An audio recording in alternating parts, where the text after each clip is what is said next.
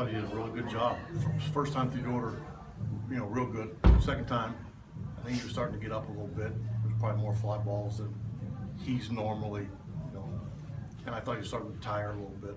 But I thought what he did was great. That was probably farther than we thought he might get.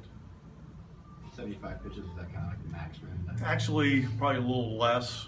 Just didn't want them to, I think we were probably targeting maybe 65, but once he had gotten that far, I wanted to give him a chance maybe to get through 5, and then also get to the lefties for Crockett, or if they want to pinch hit, kind of sets it up for the rest of the bullpen, or if they don't, didn't necessarily work out like he wanted to, but that was the thinking.